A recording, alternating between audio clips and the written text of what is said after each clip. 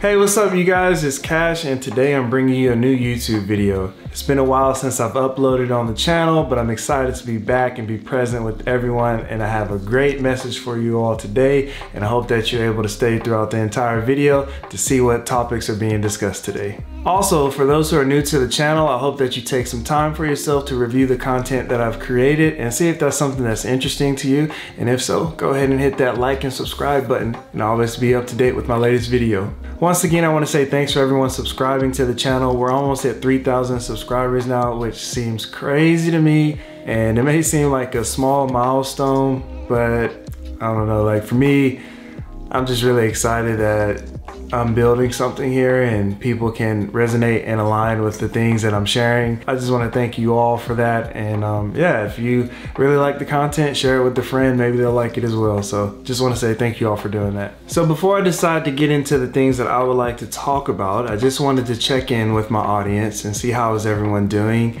I know we've been up to date with the world news. A lot of us have been dealing with illnesses, whether it be ourselves or our family members, and now with the recent times of tragedies happening across the globe, you know, we've had extended friends and family who are currently suffering and just completely getting put into a different circumstance of life. So for anyone who can relate to that, feel free to share in the comment section. I think right now in the world, a lot of people would like to be heard and have their perspective be seen. And even though that doesn't resolve the situation, but it just makes people feel seen and just feel complete as a human in today's society. So I'll be looking in the comment section and I'll be glad to respond to those who are going through anything. So that brings me to my next talking point, which is in regard to today's video. And I wanted to just discuss with everybody the value of self-worth and no longer compromising yourself. It's easy to get in environments and situations that will condition us to accept less than what we deserve. And today I just wanted to elaborate on this furthermore to help people and those who are currently going through these situations to see ways and opportunities to overcome that, to get more out of life and instead of settling. So as I was thinking about today's topic, I was wondering like who would this message be for? And truthfully, it can fit for anyone, but I think specifically it fits for those who struggle with setting boundaries for themselves, and for anyone who's struggling with seeing the worthiness within themselves, not living up to their full potential. So if that's something that resonates within you, I would gladly appreciate if you could just listen through the entire message today, because I feel like there's a lot of knowledge and insight that can be gained from this, and hopefully a healing opportunity for us all to grow and mature as these days continue to move forward. So as we navigate this together, the first part that we all have to do is to internalize and self-reflect deeply about who we see ourselves to be and who we see ourselves to become. So let's start off with understanding why self-worth is important. Your self-worth is going to be your guide, letting you know where you belong in society. Now, it's not for society to confirm this, but you have to truly have a grasp on where you see yourself and what you believe yourself to be.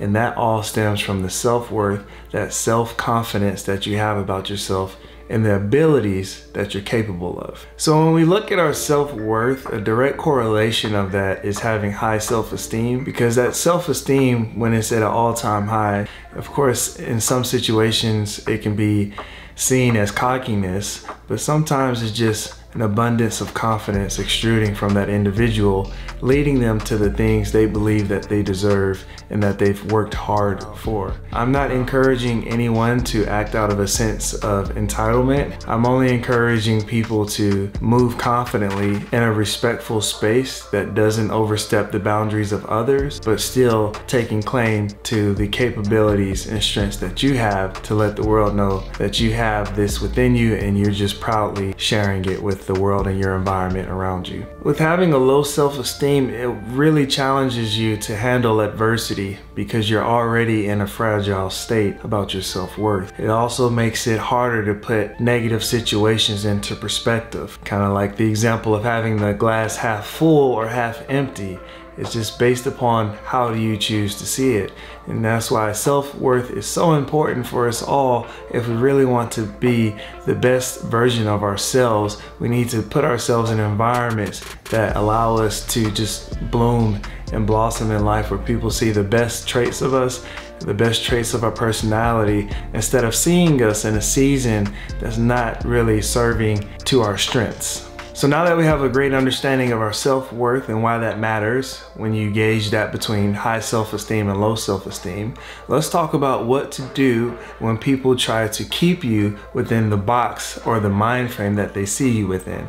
Basically, setting limits on what your growth can actually be. In those moments where someone is trying to limit your self-worth, you need to ask yourself the question, who is this individual and what is their relationship to me? I think in a lot of different scenarios, and I'll give you a few examples here, it's easy for people to see us in one part of our lives and keep us there 10 years, 15 years, 20 years from those moments in time. And what I mean by that, prime example, you can be in a family of 3 and you're the younger brother and you have 2 older sisters, and those sisters will always see you as the younger brother, the baby brother that they always have to protect. But one day that young boy will become a young man and he will demand and require the respect that is necessary for him, because he's going to be leading his own household. And that's an example of the older sisters trying to keep the younger brother in that younger brother mode. But we all are growing in life in our own ways, and we all have to stretch out and spread our wings to be the person that we're called to be. If we live in the limitations of the person that's viewing us, we'll never achieve those things. We all know that we're more than what's being perceived, because we have visions and dreams within inside of us that we want to express and get out into the world. If we only lived up to the expectation of what's being perceived, a lot of these great inventions and storytellers, script writers, entertainers, athletes, etc., we wouldn't even have these talented individuals. Another example could be that you've grown up in an environment where your opinion doesn't matter. People don't see your comments or statements to be educated or informative. And over time, in a group setting, especially if you're the third wheel, it's easy for your statements to get dismissed. Have you ever been in a situation where it's a group environment and you make a statement or a comment and it's like you didn't say anything at all? Basically, I'm saying the conversation carried on as if you never stated anything whatsoever. I've seen this happen a few times, and I know for a fact that we all can relate and understand that moment has happened in your life as well. It could have happened to you specifically, or you could have been a witness to the situation.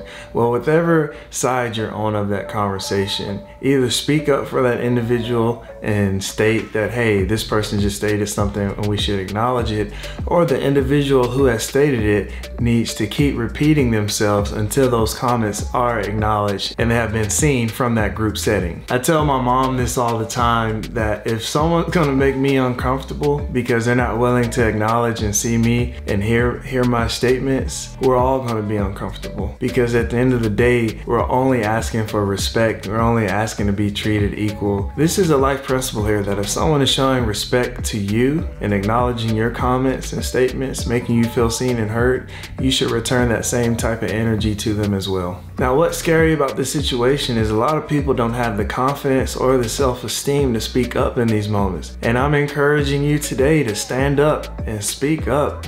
Make your voice be heard. And sometimes it's gonna get ugly and uncomfortable. But as I stated earlier, if y'all gonna make me uncomfortable, we all gonna be uncomfortable, because I'm only asking for respect, the same respect that was given to you. But see, some individuals lack that type of backbone and confidence to put themselves in that type of environment. And it turns into years of pain and suffering and feeling like they're not good enough and capable of being like those others that garner attention just by their mannerisms, just by their charisma. And so it's easy for that person to fall in this cycle of saying, I could never be like them. I don't have that type of energy. People don't see me like they see this other person here. And what's unfortunate about that is we're not really getting to know the real individual who's suffering from those environments. If this is our peer and so-called friend or family, whatever the title is for that person, we should be creating a safe space for them to be fully expressive. Now, some of you may be saying,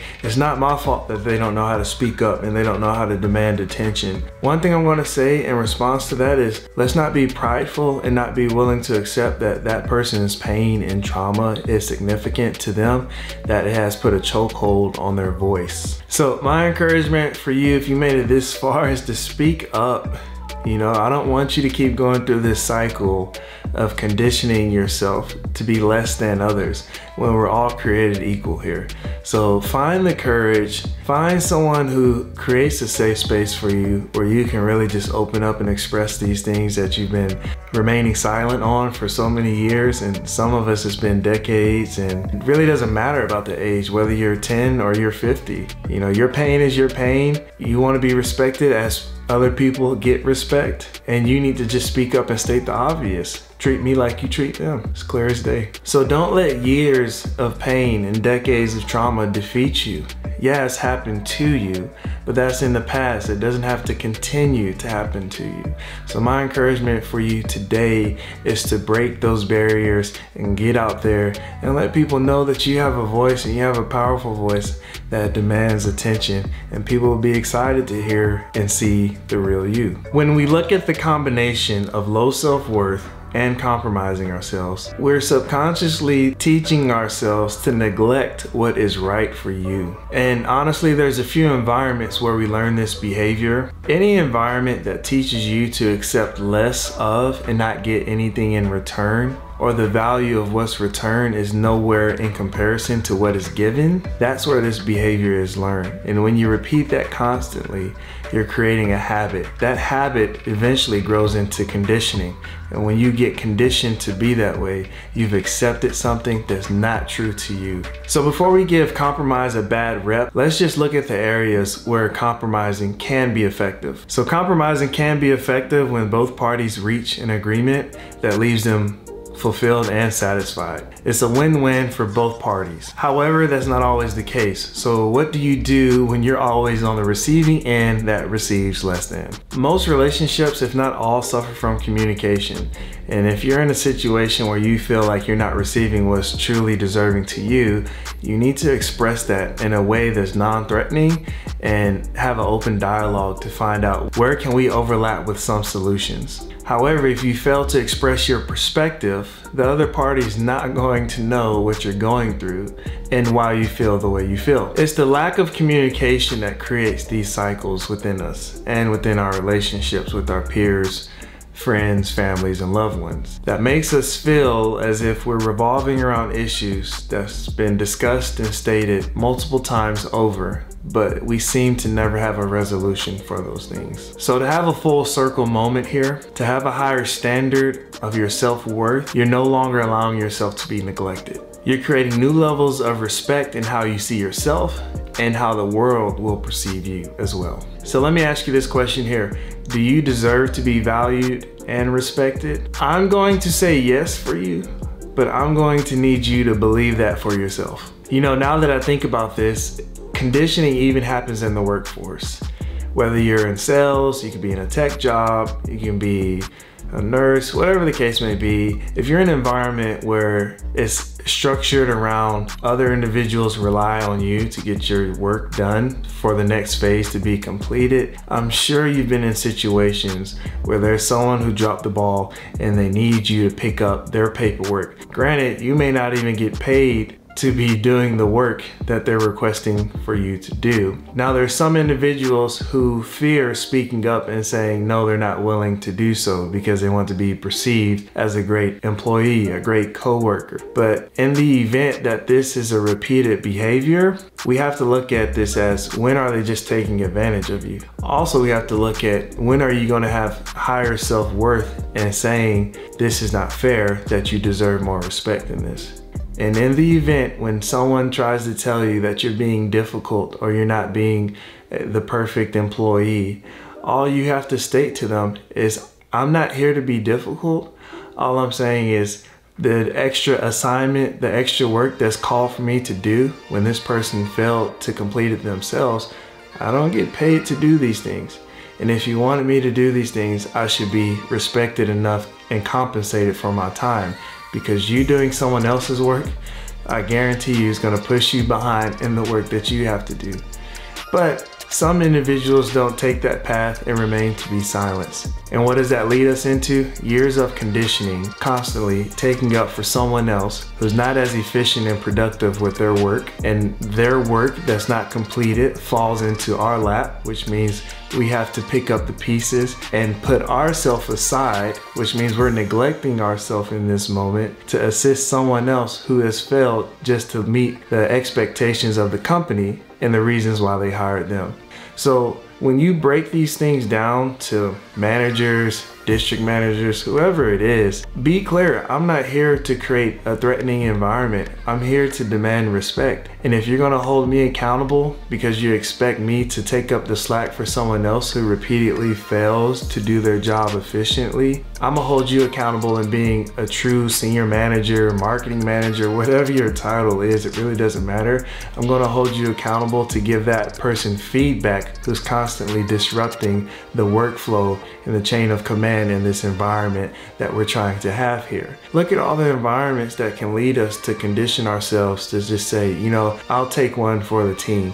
I'll be a team player today. You can put the extra work on me. You can always rely on me. That's not healthy, because that leads into years and years of you neglecting yourself, and it leads into other environments like your relationship. You'll always take less from your loved ones, from your friends, because you're used to taking less in other environments, so you don't think you deserve more as other individuals do. If you made it to this part of the video, I hope you receive this with love.